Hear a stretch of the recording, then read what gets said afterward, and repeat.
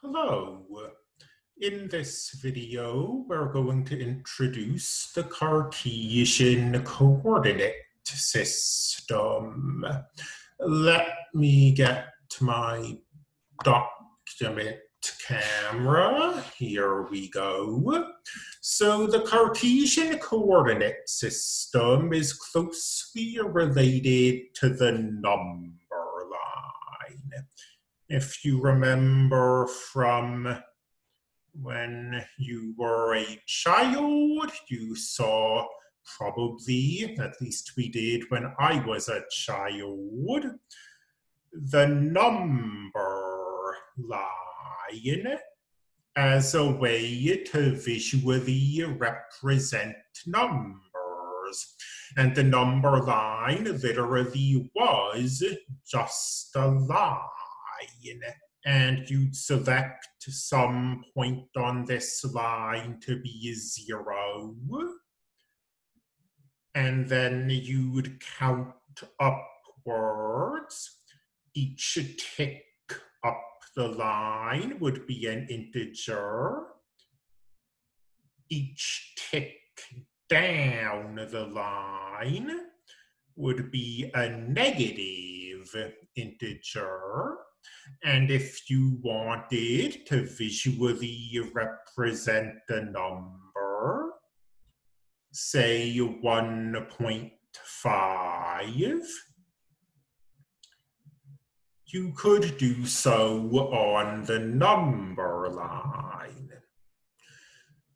The number line is of somewhat limited use, though, because it is so basic. It just lets you represent a single number. Very frequently in the real world, we want to represent pairs of numbers. So say you're looking at a falling object and you're looking at its velocity and you come up with the following data points. After 1 second, the object is falling with a velocity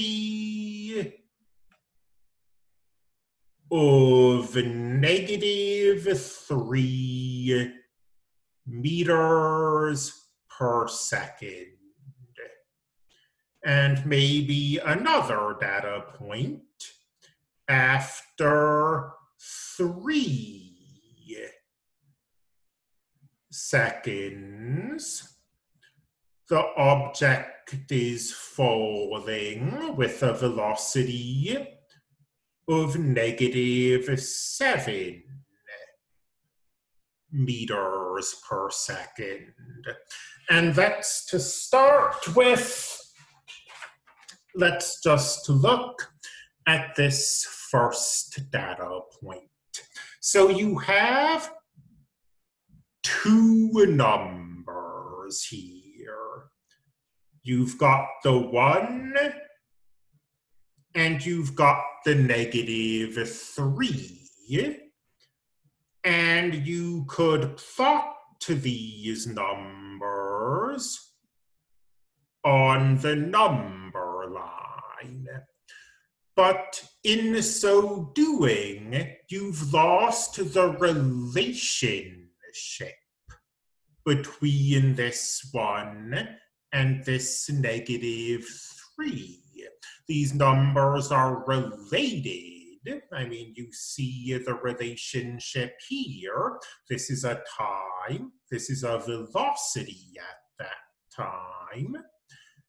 And if you look at this, you don't see that relationship. So the Cartesian plane is a way of storing data visually, when instead of having a single number, you have two related numbers. So we look at now both of these data points and we think a little. And I mean, I've been giving it away by using the phrase data points. It occurs to us that we could store this information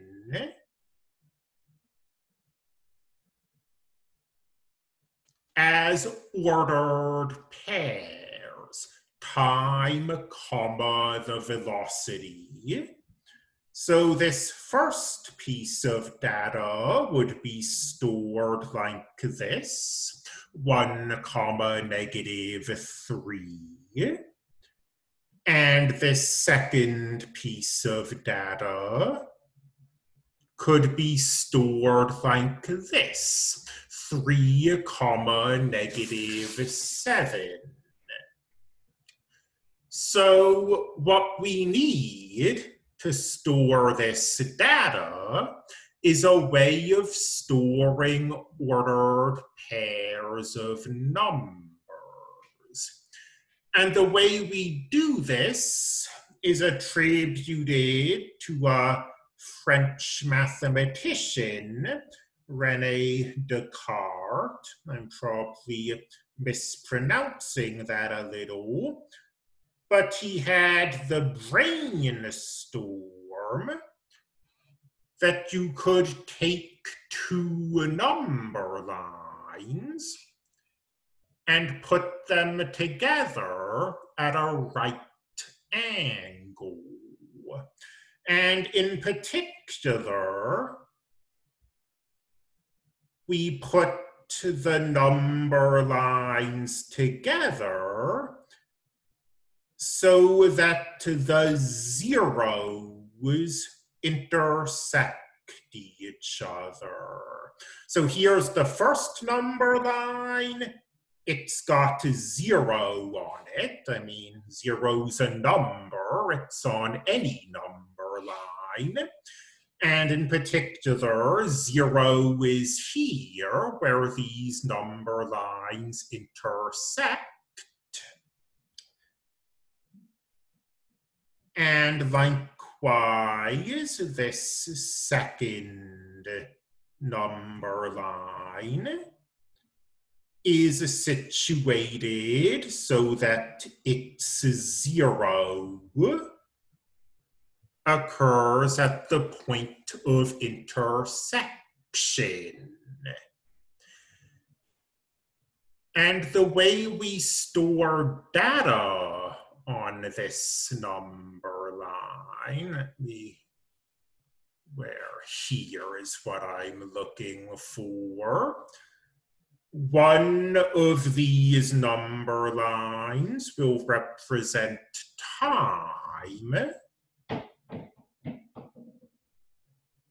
and the other number line will represent velocity. And now we have this point we want to visually represent. And one of the coordinates is time. And the other coordinate is velocity. So we see a 1 in the time position.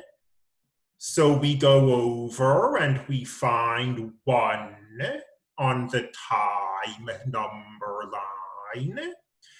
And we see a -3 in the velocity position. So we find -3 on the velocity number line. And here is the point, 1, -3. For 3, -7,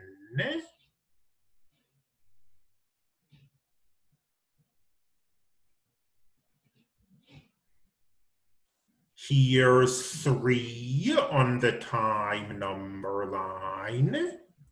Here's -7 on the velocity number line. And here's 3, -7. So in general, these number lines are given names. Sometimes we name them like we just did. If one represents time or the other represents velocity, we might just name them after what they represent. But in general, we call the horizontal number line the x-axis and the vertical number line the y-axis. And data is always stored as the coordinate on the x-axis, comma, the coordinate of the y-axis. So if you see something, say 2, 5, that 2 is always going to be the horizontal distance. And the 5 is always going to be the vertical distance. Nail down a few definitions. The point where the number lines intersect is 0, 0. And it's called the origin. It has its own name. These number lines chop space in the plane into 4 pieces. 1 piece, 2 piece, 3 piece, 4 piece. I don't know, my grammar somehow deteriorated while I was talking. The first piece we call quadrant 1. These 4 pieces are called the quadrants. We start here, and then for whatever reason, it's not what we're used to doing in most situations, but we number counterclockwise.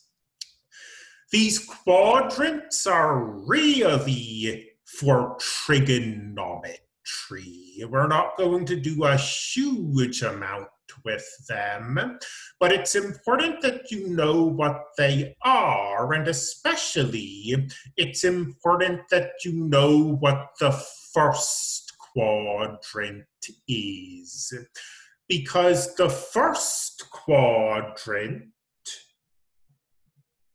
is the quadrant where x and y